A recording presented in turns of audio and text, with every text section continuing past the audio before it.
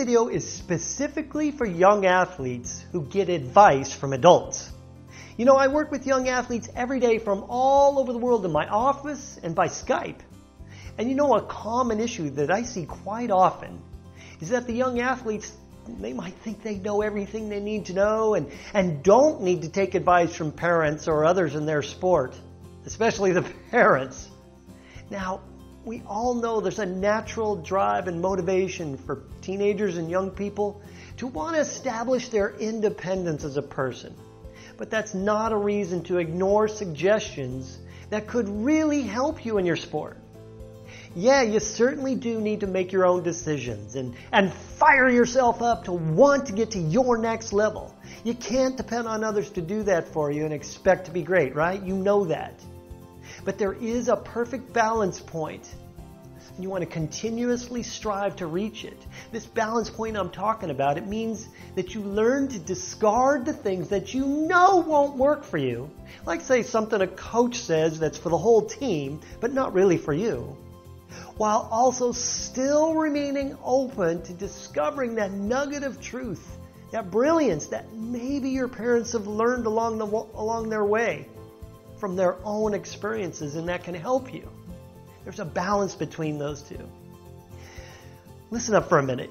Young athletes, I was your age once. You know, and at every age, you don't know what you don't know, including me right now at this age. And I'm going to be direct for a moment here. By just being alive on this planet longer than you, your parents, adults, they have a view of the world that is different than yours. Yes, they don't know what it's like to be you. That's true. You are unique and things are definitely different than when we were young. That's for sure. But that doesn't mean you throw out the baby with the bathwater, so to speak. Frankly, your best bet is to always hear them out. You may not like what you hear, but I promise you, 99% of the time they are telling you from a place of trying to help you.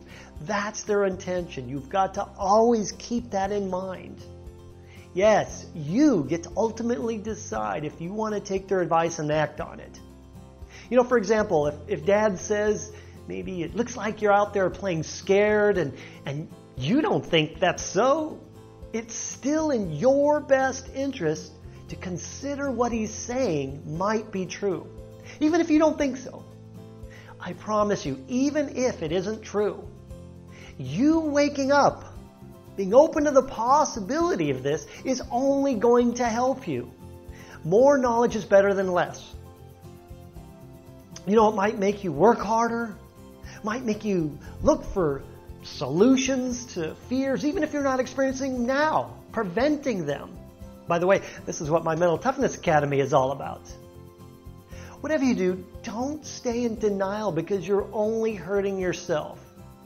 Can't tell you how many times I've heard a story like this. A parent says to me, Craig, I've been telling him what you've been saying here for years. Why is it that when you say it, he or she hears it? And I answer, 1, because I'm not the parent.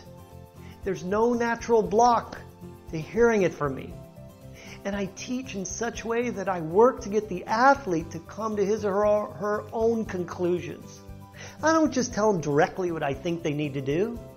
Parents, you need to read my free ebook, The 10 Commandments for a Great Sports Parent, to learn how to do this. Athletes, keep your mind open about what your parents want to help you with. It can only help you, and there's no downside to at least listening. Keep working on your mental game, and I'll see you in the winner's circle.